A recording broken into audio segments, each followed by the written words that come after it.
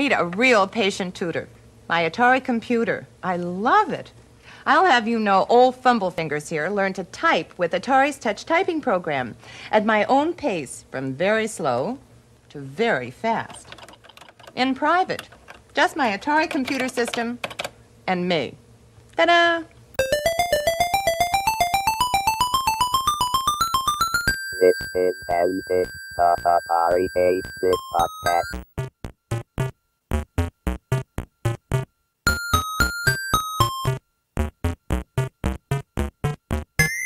This is Antic, the Atari 8-Bit podcast. I'm Kevin Savitz. Brooke Alderson was an actor in the 1980s and 1990s. She appeared in several television shows including Murder, She Wrote and Family Ties, and is perhaps best known for her role as Aunt Corene in the 1980 film Urban Cowboy.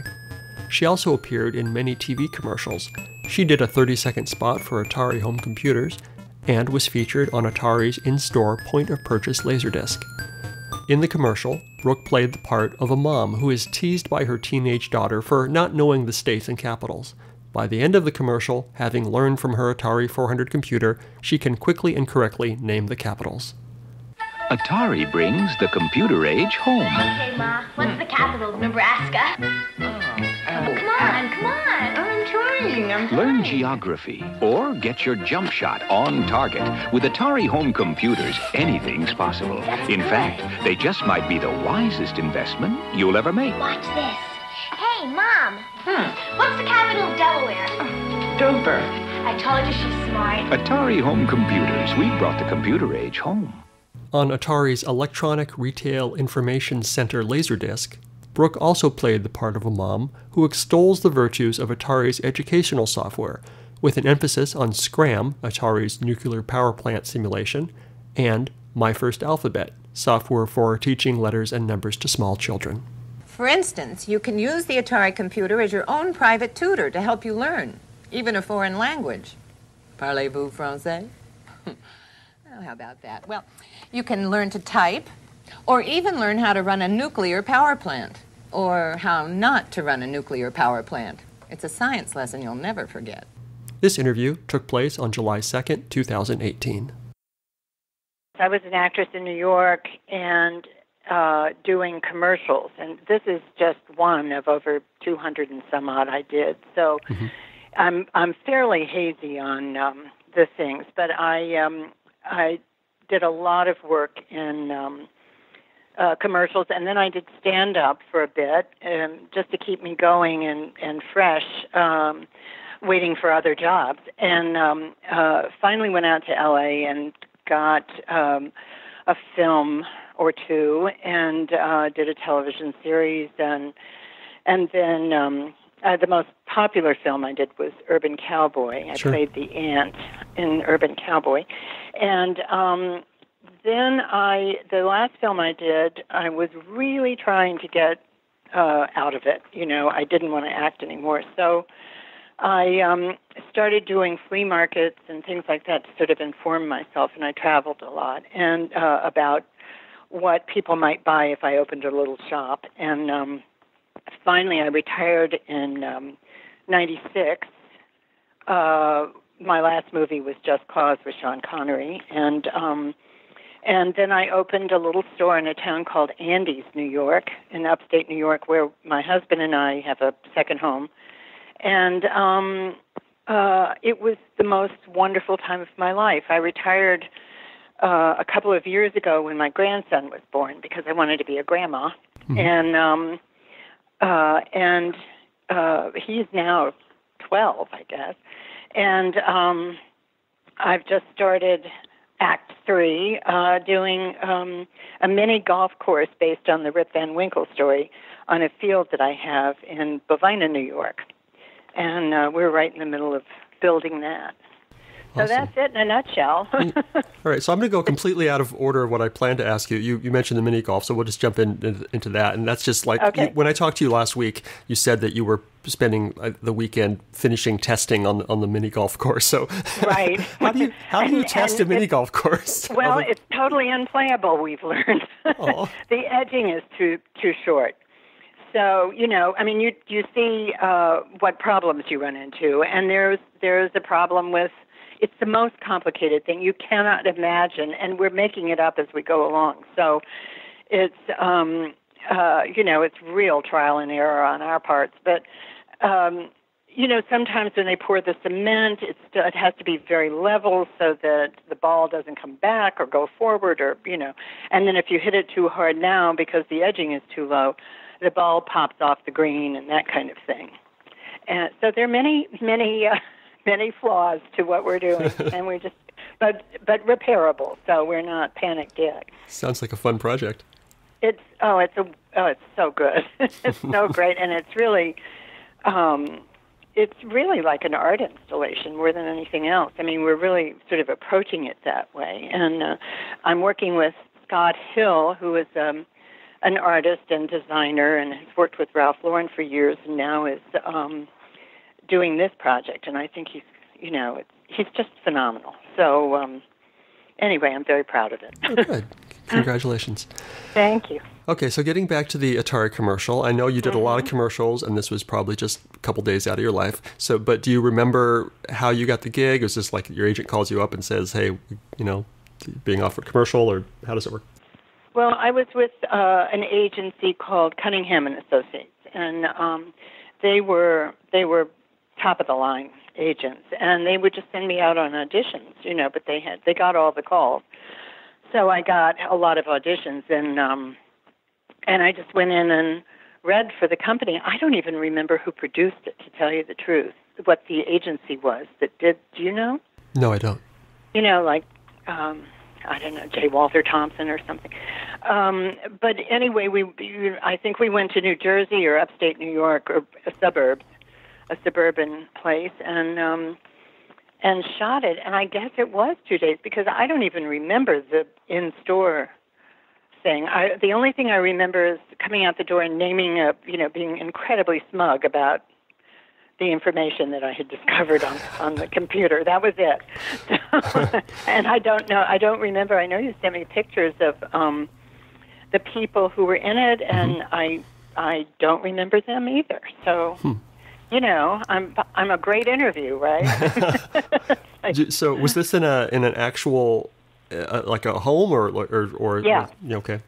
No, it was in a really nice house in, I think it maybe Westchester or something. I mean, they wanted really to nail the kind of, even what I'm wearing that I saw, is just not what old boho me would wear, but it's very sort of suburban middle class. I think that was the target people. Yeah. So did you know anything about computers going into this? Not a thing.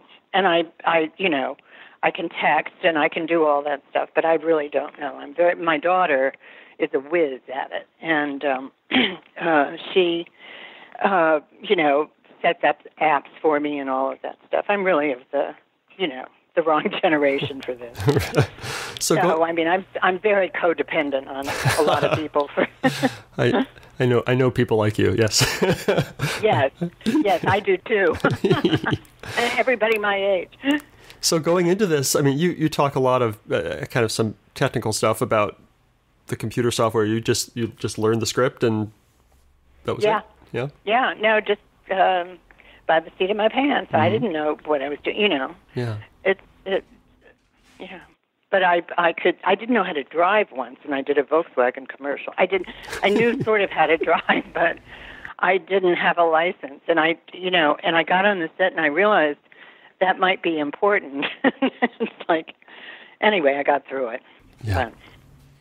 All right. So, are any particular memories of those days shooting? I know it was a long time ago and don't remember who the people are, but just anything that, springs to mind.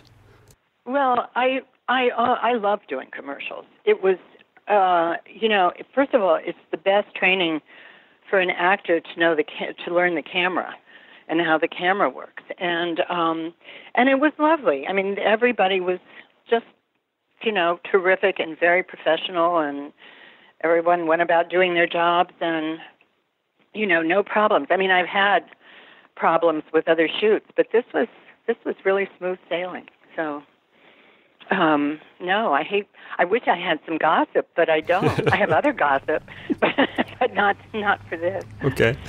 Let's see. So as far as I know, you were kind of in two separate things, and they may have been shot at the same time. One was the commercial where your daughter is teasing you about not knowing your states and capitals. That one I remember. Okay. So I mean I remember that one. I do not remember the sort of in-store thing at all. In fact, I'm really shocked to learn that there was one. And I'm sure I shot. I mean, obviously I shot the thing, but I don't. It's really a blank for me. And I was even looking at it, and in the picture you sent, and I just didn't recognize it. I do vividly remember the states and capitals one, in terms of where it was and how we shot it and stuff. But the other, that's so interesting to me, because why can't I remember that? Huh, that's weird. And that would have been a weird one, I think, just unusual one, because you would have had shots where you just like literally have a scene that where you go, you pressed the wrong key, try again, and Oh yeah. because it would automatically change the scene based on what the user touched on the computer. Yeah. Just press the letter that's next to the program you'd like to try. Try again. Press the A or S that's next to the program you'd like to try. But I mean, I am sure they told me, what to push and what not, because I had no idea what I was doing. I mean, that's really the truth. It's like, sure. I don't know. I mean, I had never seen a computer before. Wow. So. All right. So you said you vividly remember the states and capitals one. So tell me anything you can remember about that. I mean, how long did that take, or I don't know. Yeah, it took a day, and that's I remember coming through a door and being smug, and maybe I'm making that up, but I don't think so. So I wish I could be more helpful. No, this is great. I really, yeah, no, I mean, I just it's just you remember the bad ones. You don't remember the good ones so much. All right. Well, you've all right. So without reveal, you don't have to reveal anything you don't want to reveal. But tell me just about a bad shoot that happened. Oh God! Let me count the ways. I got fired during the middle of shooting one, and it was such a nightmare. And they were so mean. And it was. I did an audition where. They were not timing anything or doing. It was for, oh God, what was it for? I remember it was for some kind of candy, and I was supposed to pick up the phone and grab some horrible candy from my son and say your mouth is a disaster area or something, all at the same, and within 2 seconds or something. Mm-hmm.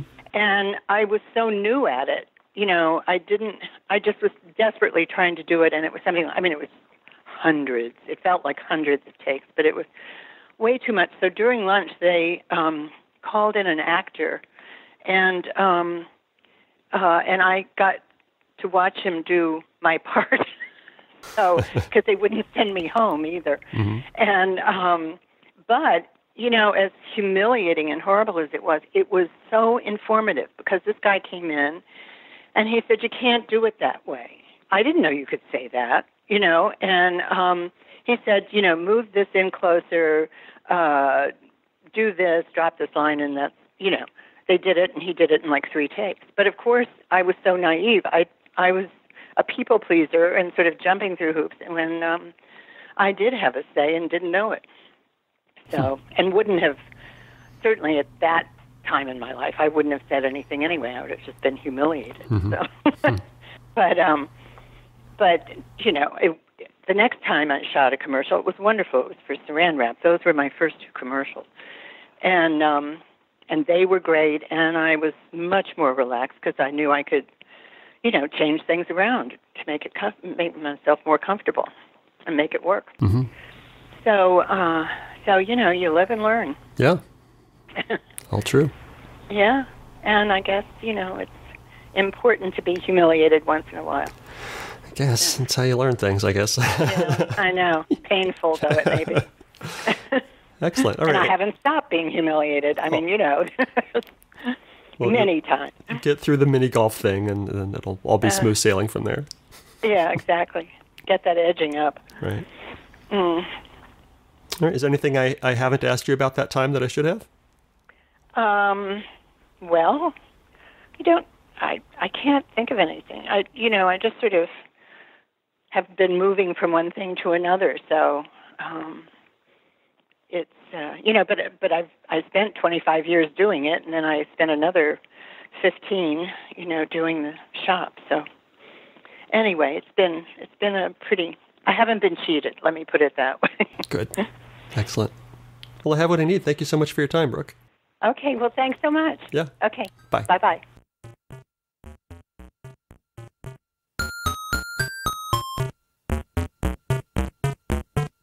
If you enjoy these interviews and would like to contribute, there are two ways you can help. You can help fund these interviews directly by contributing to my Patreon. A small monthly contribution will help offset the expenses of making these oral history interviews. Contribute at patreon.com/Savitz. Or make a tax-deductible contribution to the Internet Archive, a nonprofit digital library that has done incredible things to preserve computer history. Make your tax-deductible contribution at archive.org/donate. Thanks.